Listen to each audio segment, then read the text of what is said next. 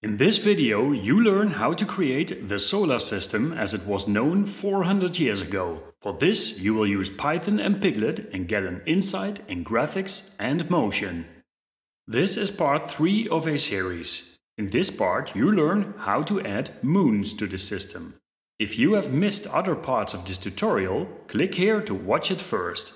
Otherwise, let's go! Leo wants to add moons to the system, but how can he do that? The first thing he does is look up the moon positions and speeds in his book. Here they are. Moons are children of planets.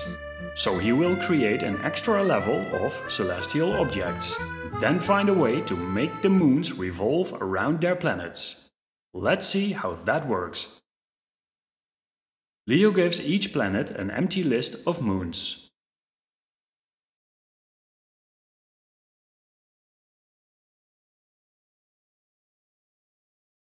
The update loop needs to unpack the moons list in variable moon. Leo now adds the moons using the distance and speeds from the book.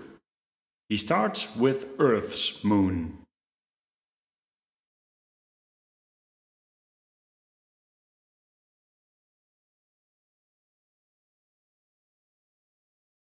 Then Mars moons.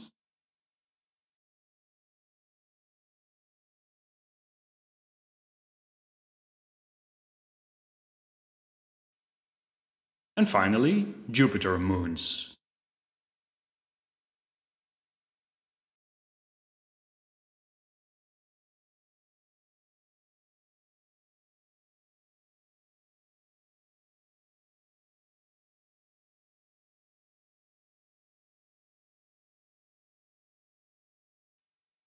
Leo can now update their positions in the update method.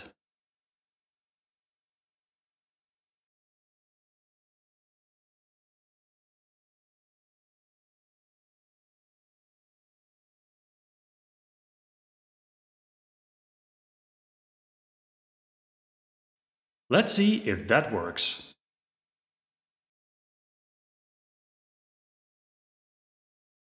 The moons move. But wait, what is happening here? All the moons are revolving around the sun. That is not correct. Moons should revolve around their planets. Leo needs to fix that.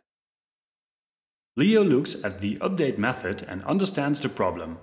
Each moon is revolving around the center of the screen, but moons must revolve around their planet.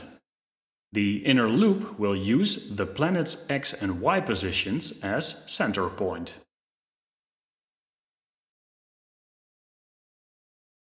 Leo tests the system again.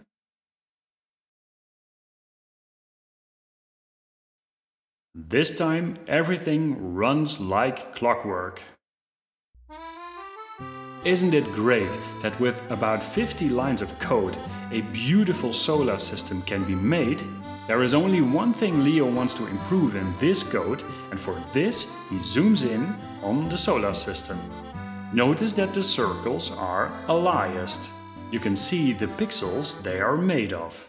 The quality of this picture can be improved by using anti-aliasing. If you want to see how that works, click on the screen right now and we'll see each other in the next video.